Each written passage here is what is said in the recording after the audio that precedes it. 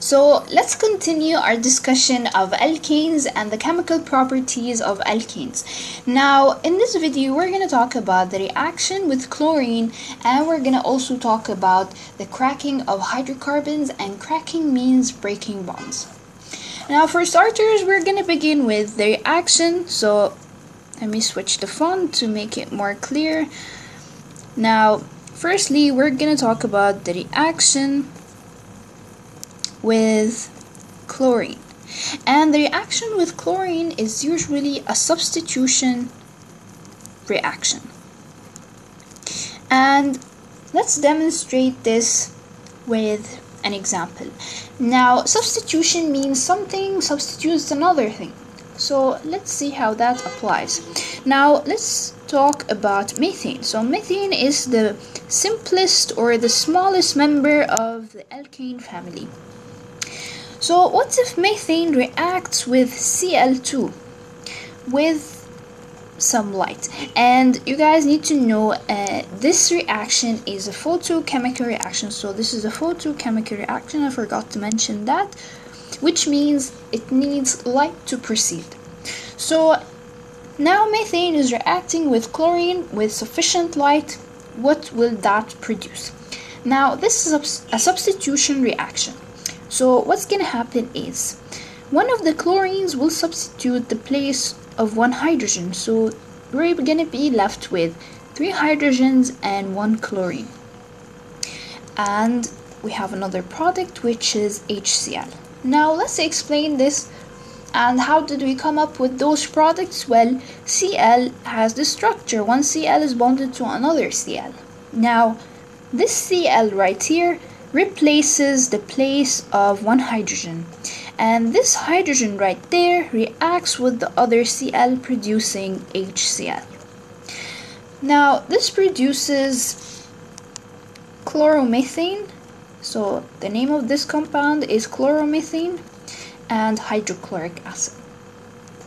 Now this compound has 1 chlorine and is called chloromethane. What if this compound right there, so now we have chloromethane reacting with more Cl2, what's gonna happen? Well, let's see. For starters, we know that it's a substitution reaction, and let's think the smart way. So what's gonna happen is one Cl will replace one hydrogen, and the other Cl will react with the hydrogen, producing hydrochloric acid. Now let's write this. So the product will be, we have 2 hydrogens bonded to the carbon, and then we have 2 Cls plus hydrochloric acid. Now this compound is not chloromethane anymore, it's dichloromethane. So this is dichloromethane. So dichloro means it has 2 chlorines available and it's still methane. So it's dichloromethane. So if this dichloromethane reacts with more Cl2, it will produce trichloromethane, and then this trichloromethane reacting with Cl2 will produce tetrachloromethane, and then so on and so forth until all of the hydrogens right there are replaced with Cls. So that's it with the reaction with chlorine. I hope this was clear for you guys. Now let's move on to cracking of hydrocarbons, and cracking, as I wrote there, is breaking bonds. So cracking can be done both in the lab and refineries. And firstly we're going to talk about the reaction in the lab. So in the lab we get a test tube, and in this test tube we put some ceramic. And you guys think, oh, ceramic is not a hydrocarbon. Well, let's see, ceramic plus wool plus oil from petroleum. Now in a previous video we talked about the different fractions when we refine crude oil, and there are several fractions. We take the oil out of this, so we put ceramic plus wool plus oil, and inside the test tube also we put some catalyst to speed up the reaction, and the catalyst, I put it right there, with the baby blue, so this is a catalyst. And this test tube is heated using a burner. And this is the delivery tube, so this is the delivery tube. And this tube passes the gas produced from this reaction onto water, and the gas is collected over an inverted tube. So this is an inverted tube. Now, we learned before that hydrocarbons are compounds that have carbon and hydrogen, and in the previous video when we talked about combustion, we said that hydrocarbons, when combusted in air, they produce carbon dioxide. So whatever the gas is, whether it's carbon dioxide gas or any other gas, this gas is collected over water in the inverted tube.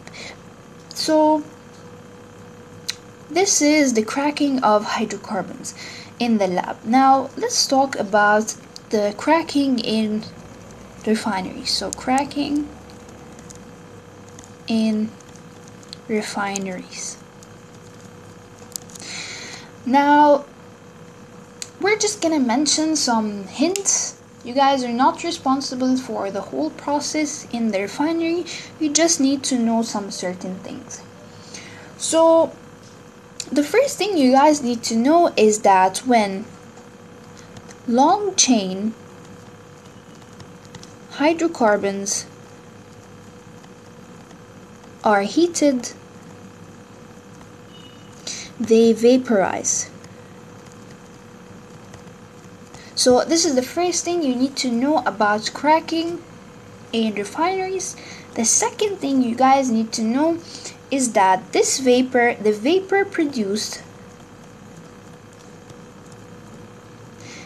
is passed on to a hot catalyst.